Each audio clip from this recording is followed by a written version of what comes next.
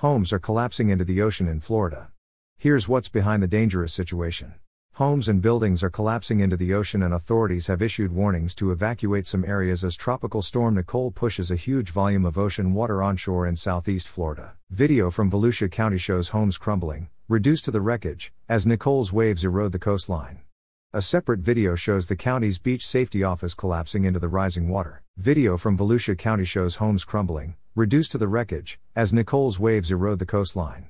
A separate video shows the county's beach safety office collapsing into the rising water. Three main factors are contributing to the dangerous situation on the coast. Nicole's storm surge, which peaked at around 6 feet Thursday morning, is significant because of how massive the storm was as it approached Florida on Wednesday, with tropical storm force winds stretching for more than 500 miles. That storm surge pushed ashore on top of exceptionally high tides associated with this week's full moon. And behind it all, sea level in this part of Florida has risen more than a foot in the past 100 years, according to data from the National Oceanic and Atmospheric Administration, and most of that rise has occurred in the past 3 decades.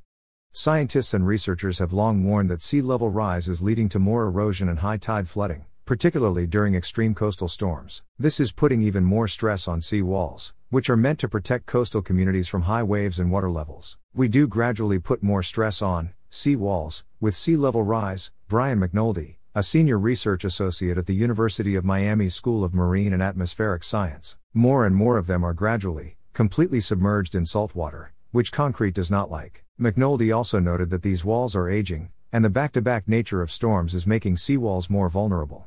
It was only 6 weeks ago that Hurricane Ian's storm surge eroded parts of Florida's eastern coast. It doesn't really take a strong storm, you just need high tides or storm-agitated tides to wash away or put extra stress on the walls, he said. Having these two storms 6 weeks apart, if you don't give places any time to repair or replenish, each storm definitely leaves its mark. Many coastal communities in the U.S. experience nuisance flooding, or high tide flooding, on a regular basis. Higher sea levels, caused by warmer water temperatures and melting glaciers and ice sheets, increase the hazards coastal residents are exposed to. The National Oceanic and Atmospheric Administration reported in 2019 that by 2050, the United States will experience 25 to 75 days of high tide flooding. Additionally, hurricane storm surge is creeping higher, and homes and other critical infrastructure are now exposed to salt water and erosion that they weren't a few decades ago.